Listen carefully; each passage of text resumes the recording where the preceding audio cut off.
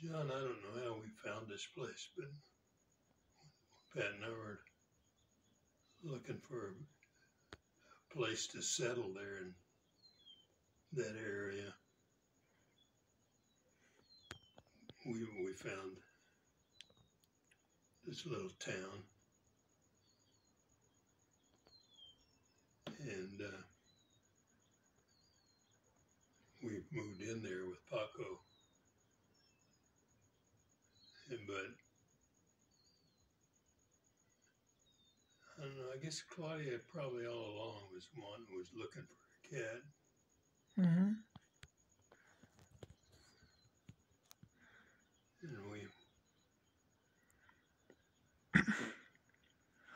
And she may have shown up on the local little newsletter that got sent out to everybody, and I think she saw her and wanted to go get her. Oh, wow. Which we did. So Yeah. she's been a lucky gal to have. She's had a good home. I thought she just wandered up to you guys' house and you guys adopt her. Huh. That's cool.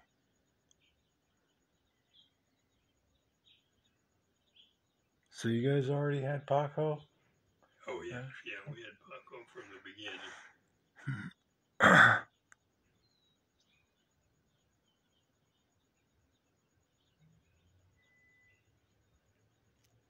Yeah, Paco probably would have been 19 or 20 right now. I think I looked that up. I think it's over 20. Wow. What do you think, Bella? Do you miss Paco a little bit? I hope so. Me? No, I was asking Bella if she missed. Oh. If she missed Paco.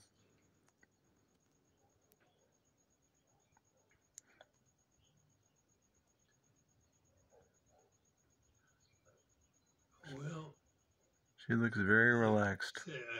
I look back on it and I'm amazed when I think of the memories of when we left the islands down there and came in, and we made 2 plane trips to get home, and Paco and Bella on the seats with us, and they just sat there quiet, never bothered anybody. It was absolutely amazing to me. Wow. Yeah, they were probably overwhelmed because it was such a new environment and new people, lots of people, and kind of in a cramped space, and yeah. So, but it was probably really good that they had each other with them. Yeah, I probably was. Yeah, you're right.